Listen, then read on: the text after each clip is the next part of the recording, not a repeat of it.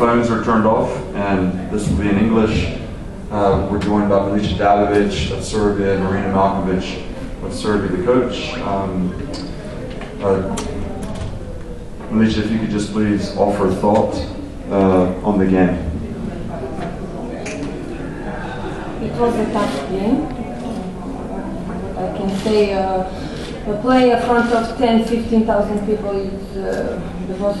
it was the best experience in my life. All for that. It was a game, of course. We lost. We tried to win this game. We give what we can.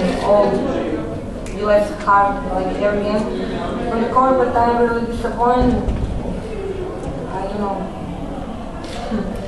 I'm really disappointed, and for me, I don't have much to say.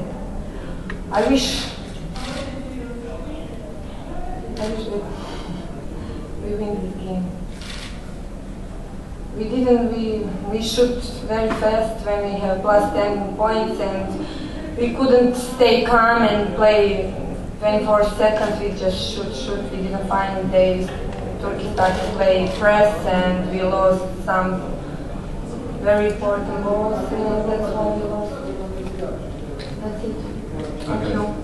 Thank you, Milica.